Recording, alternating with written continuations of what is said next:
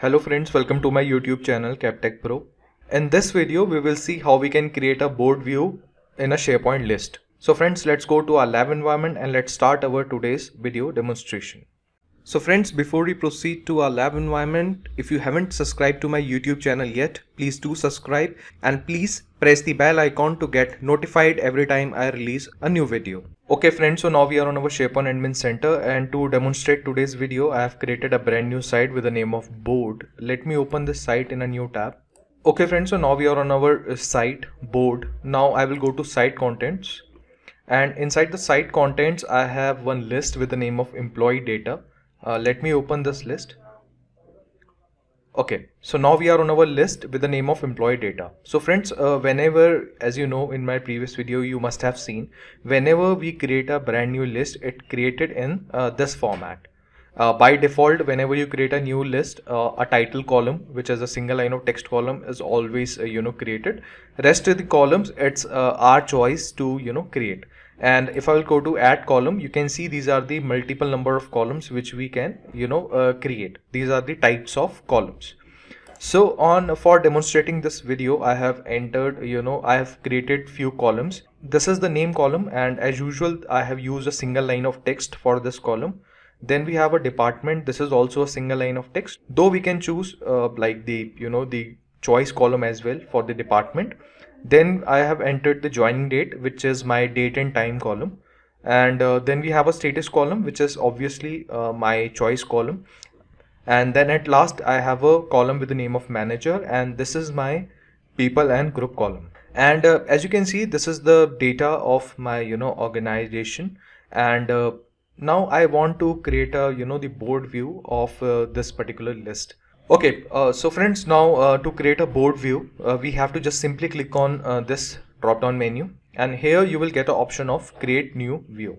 So if you will click on create new view, first of all you have to enter the name of the view. So I will give it a name board. Okay, I have given the name board view. In my one of the previous videos, you have seen I have created the calendar view, and however on this video, at the last, you will see the option to create a board view. By default, the view is created of the list. However, now we'll select to board. Now, as soon as you will select this option board, you will get an option of organize board by. So basically, if you will click on this drop down menu, it will give you the column name using which you can organize the board view. So I will select this status. This is basically my choice column. And at last you have the option of visibility. So if you want to make this the board view public for each and everyone, you can just check this box. However, if you want this board view to be visible to you only, not the public view, you can just simply uncheck this box. After making all these selections, we have to just simply click on create. Alright, so as soon as I have clicked on create, as you can see, our board view is now created. You can see the data is now organized in this way in the board view, and as you remember, we have selected the column to organize was choice column. So in the choice column, we were getting the option of active and left. These were two choices. So the users, those who are active, their names are here, and the users, those who are left, their names are here. So that's how we can create a board view. However, you can still customize these columns. For that, you just need to click on this board view, and you can click on customize card. Once you will click on customize card, here you can see if you don't want, like here I don't think this title column is important, so I will just simply uncheck this, and you can see it's gone. If you will again uncheck this, title column is back again. So I will remove this title column, and now manager can be at the last. However, the name should be at the top. For that, what you need to do, you can just drag this down and make it to the bottom. So now manager column is all the way to bottom.